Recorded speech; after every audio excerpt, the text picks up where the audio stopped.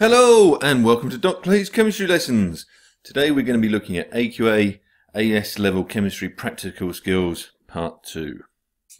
By the end of this lesson then you should be able to answer AQA AS Chemistry Practicals questions that cover errors in measurements, accuracy, precision and reliability, percentage yield, variables and graph drawing. To start with then we're going to look at errors in measurements. And first of all, we'll have a look at apparatus error. And the apparatus error is defined by the error in a measurement divided by the measurement itself times by 100. And we'll have a look at an example here of a titration experiment. So let's imagine we have a student who first of all weighs out 1.245 grams of a sample to make up a standard solution.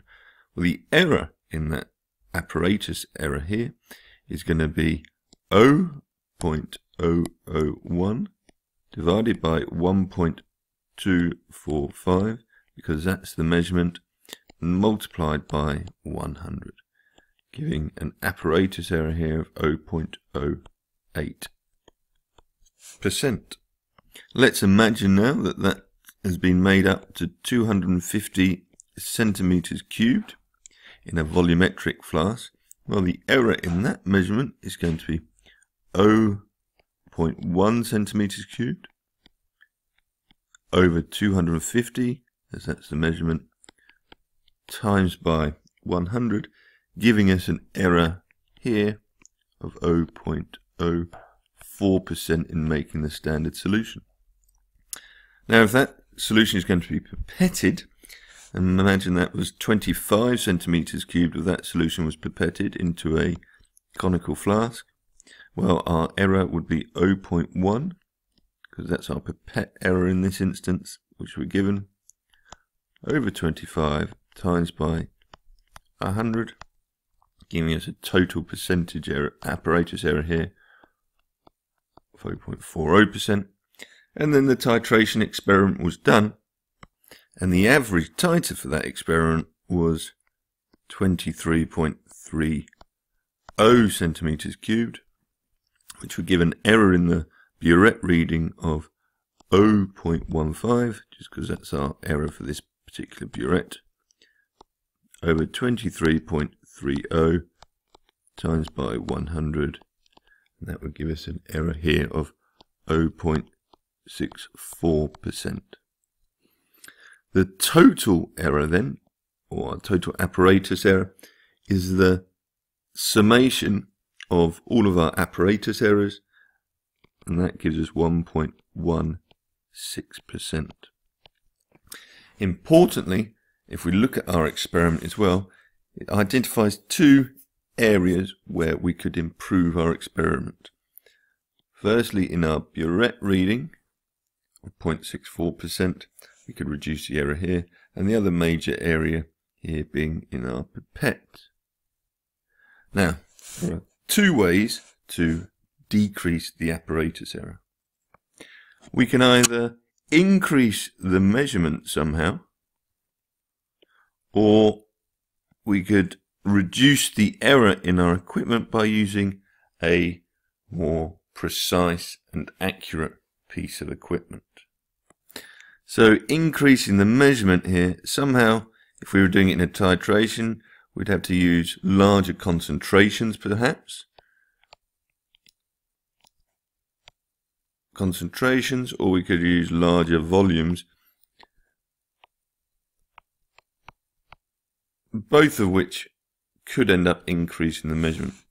Reduce the error, well, this might be, perhaps if you'd used, let's say, a measuring cylinder in the first instance, well then using a pipette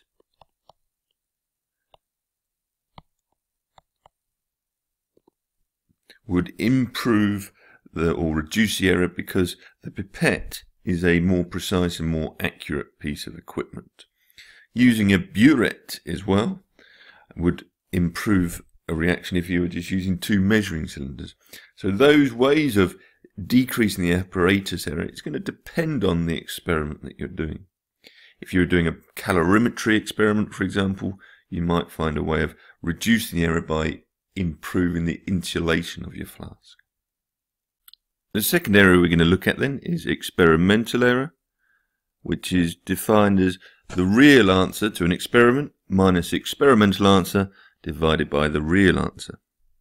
Let's imagine then, from the previous example, that we had a real concentration calculation, and the real concentration of our acid perhaps was 0.101 moles per decimeter cubed, and our answer that we found out experimentally was 0.0995 moles.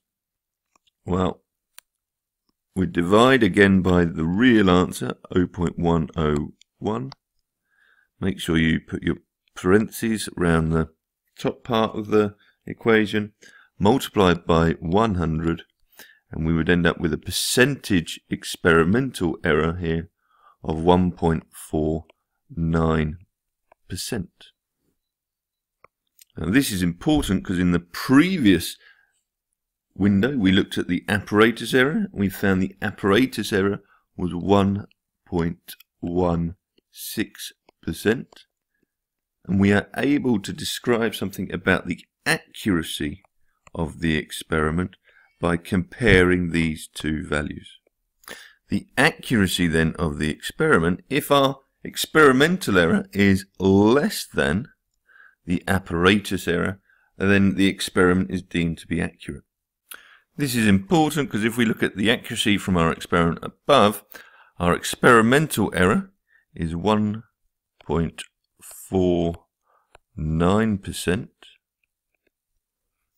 which is greater than our apparatus error, which is 1.16%.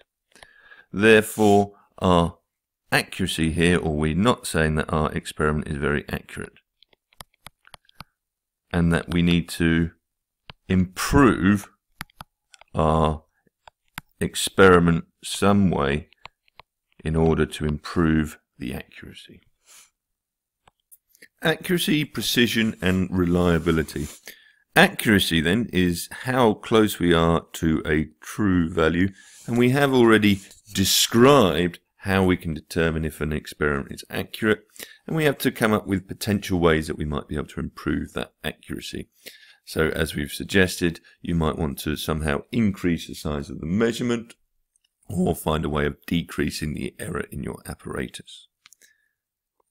The next thing to consider then is the precision of your results. The precision then is a measure of the number of decimal places essentially your results are given to. And the smaller the scale, the higher the precision. Let's look at these titration results as an example.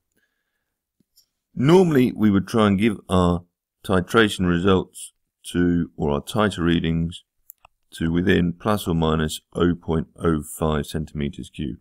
Percentage yield then is the amount that we make of a substance divided by the expected amount we were hoping to make multiplied by 100. This topic has been met before, so if you follow the link to the amount of substance section, you'll be able to meet it again. But let's just look at an example. Perhaps we made 90 grams of a substance, an organic substance, and we expected to make 100 grams. Then our yield would be 90%. And what we need to be aware of is reasons for loss, or less than expected yield, and you might have reversible reactions occurring, or there may be other products made, so side reactions, or you may have lost product through washings, so you don't get a full yield, or there may have been escaped reactants somehow. That's going to depend on the reaction that you're doing and the experiment, so you need to be aware of perhaps gases being lost in a reaction, then you might want to stop those being lost in some way, or there may be a reversible reaction that you've not been aware of. Follow the link and have a look at some of the amount of substance section that I've written before. The next section then, we're going to be looking at variables. We're going to be looking at control variables, independent and dependent. And we're going to compare those and look at those with respect to an experiment we've seen already in one of our required practicals, so measuring the rate of reaction as a function of temperature.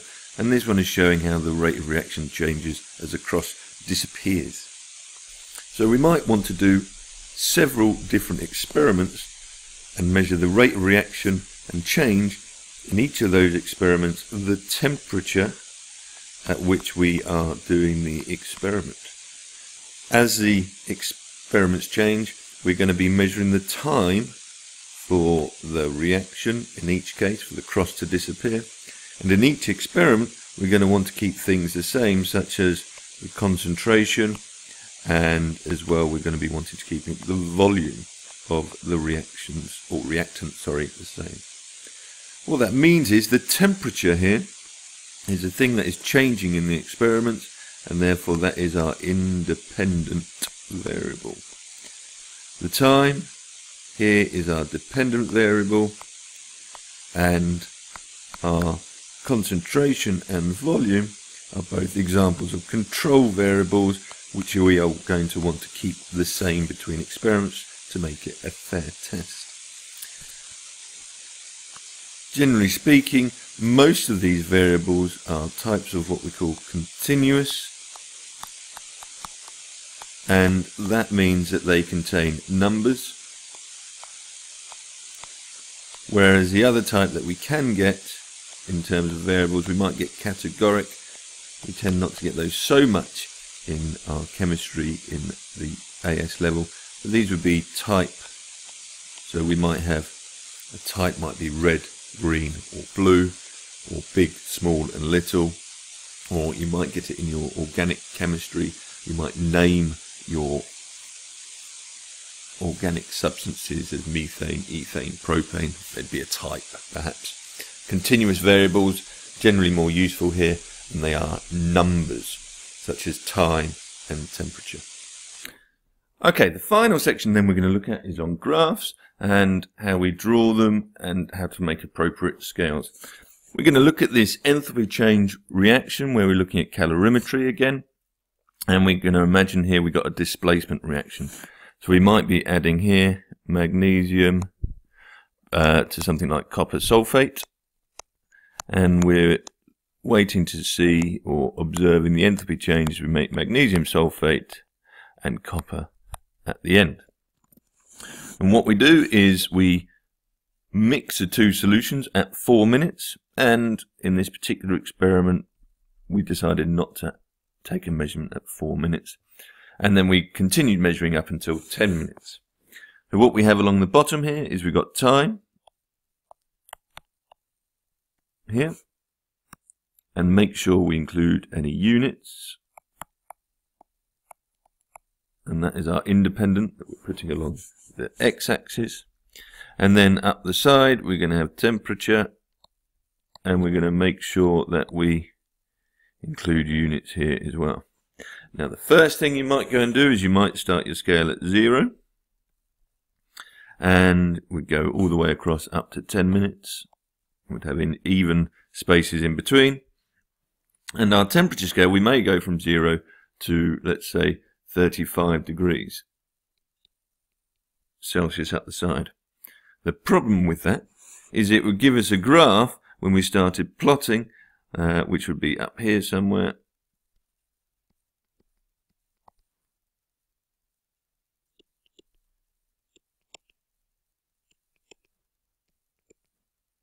Perhaps like that.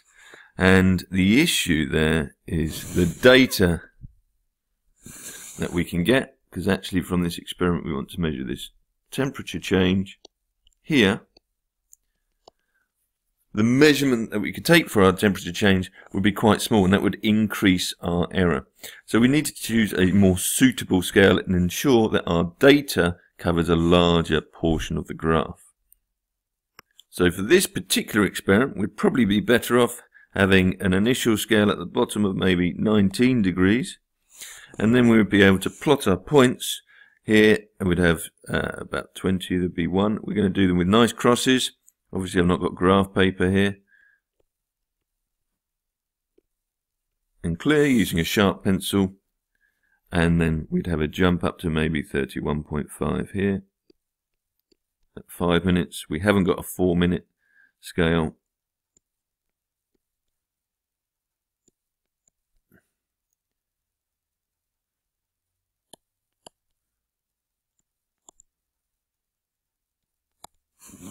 Now, for this particular experiment, we draw 2 lines of best fit. We go across the bottom, and we also go down. These should be straight. I'm doing this freehand. And then at the 4th minute, which would be approximately here, we could then measure the temperature change, which would be between this point here and this point here. The change in temperature. We now have data which is going to go into our expression for the energy consumption. Our value here, our measured change in temperature, here the measurement is as large as possible, reducing our experimental error, and we have covered and used as much of the graph paper as possible. The other thing this graphing indicates here is we have a point which doesn't fit the pattern, and we have an anomaly because it doesn't fit the pattern. So make sure your graphs use straight lines, crosses for your points, you have suitable scales, and that you have units for all of your axes. So just to recap then, you should be happy with errors in measurements and how we can use that to determine the accuracy of your experiment, how we deal with precision and reliability, percentage yield in experiments, and also variables and graph drawing. Follow the links to the required practicals so that you know which ones you've got to be able to apply these situations to. I'll see you next time. Bye for now.